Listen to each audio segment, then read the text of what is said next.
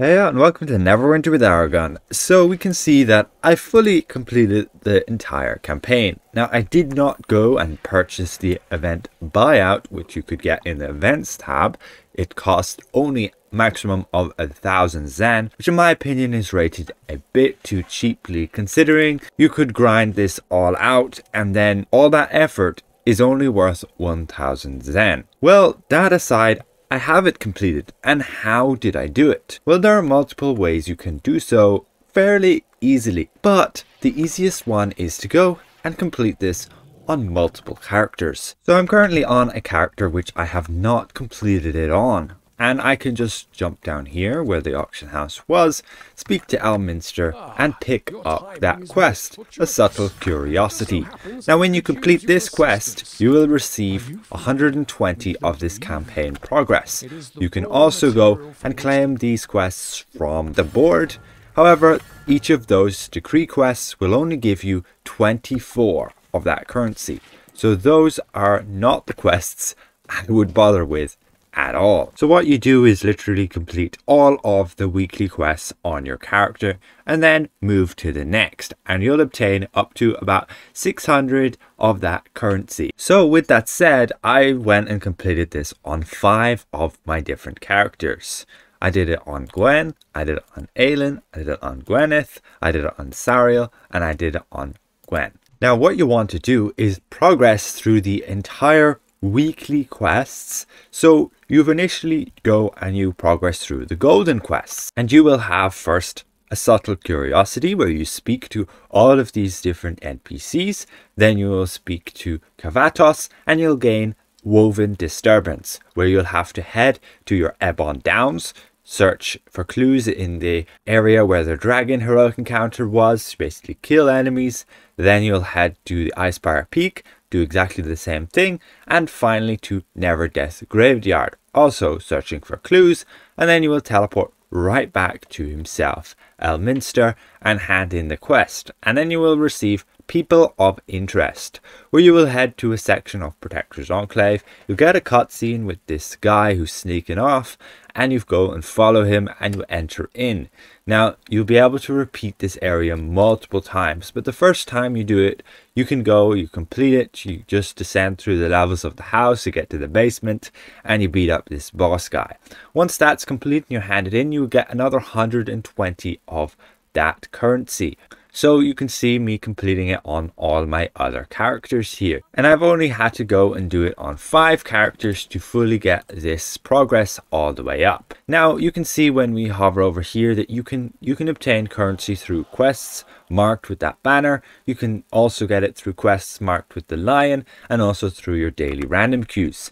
Now if you don't have multiple characters, like 5 characters to go and grind this out on, then you might be considering, yes, doing your random queues, or you could go complete your legacy campaign quests. They are capped at weekly, and unfortunately they are actually capped to give you progress at only handing in once per day. So if you have multiple of them completed, make sure you only hand in once per day, since you will gain an error if you try hand in any more. And I was wrong in my recent video. You don't actually complete the quests with the lion mark. It's a bit misleading, but you complete those weekly ones and hand them in for the progress. Now from what I've went and tested out, the trial queue will only give you 60 of the progress. Same with the advanced dungeon queue.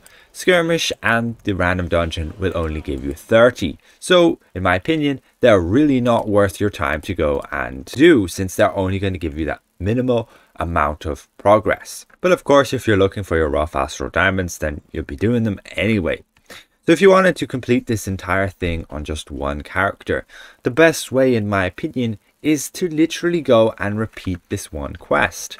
You have one quest, which is when we pop over to Elminster, unsavory characters, and we can go and very easily complete this. We're going to have to go and literally do the exact same thing as you did within the quest, the People of Interest. It's going to lead us to just one of these doorways. We enter an abandoned warehouse, we descend down and we just kill all the cultists, and down just here, and we have this little boss down here, at least we should, but we can just enter in this and then we beat up the boss, which is just here. And once he's dead, that's it. Very easy way to do is to just click H, go I'm stuck and abort quests, and you'll get teleported right into Protector's Enclave where you entered in, rather than have to walk back through the house again.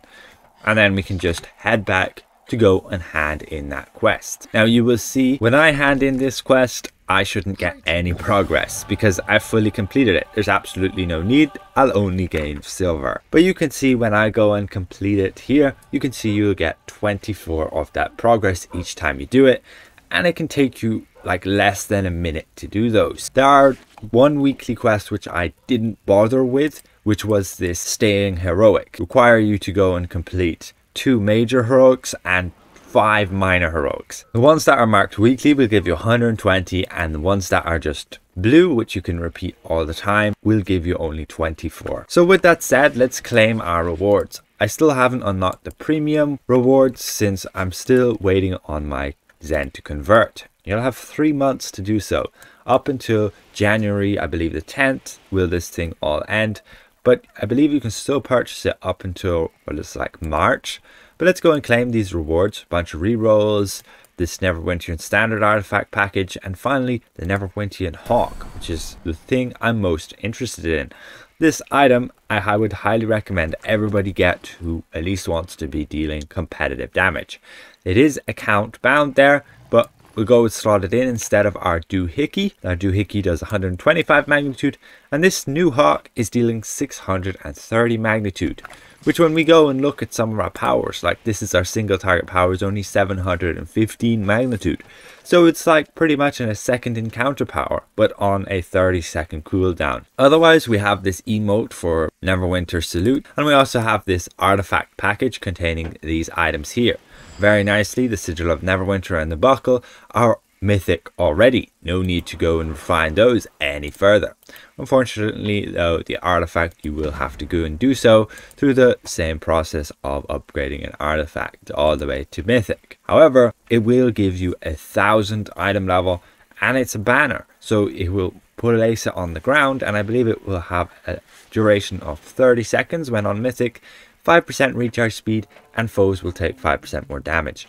Very advantageous to a group, especially in trials for those buff and debuff artifacts. So that's the salute emote just there. You can see when we go to use the hawk on a dummy, it's just like the doohickey, and you'll summon that hawk and it'll swoop in and deal that damage just to one target. So we're going to have this item best for single target. Ideally you would cast it during an artifact call, and then we have the doohickey for the AoE, since it can hit multiple enemies and also having a chance to paralyze them. As for whether or not it's worth to buy these premium rewards, well, in my opinion it probably is once we have all the other milestones unlocked and you can actually see what rewards you can get from there.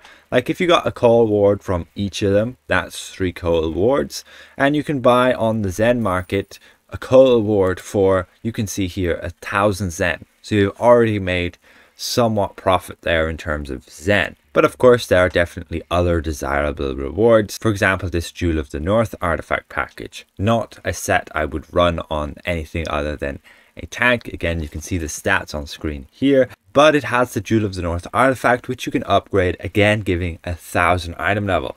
So if you don't have the Storyteller Journal, those 1,000 item level artifacts are definitely what you want to be going for. As for are these rewards account wide? Well, when we look at the campaign on a different character, you can see we've claimed all the rewards already.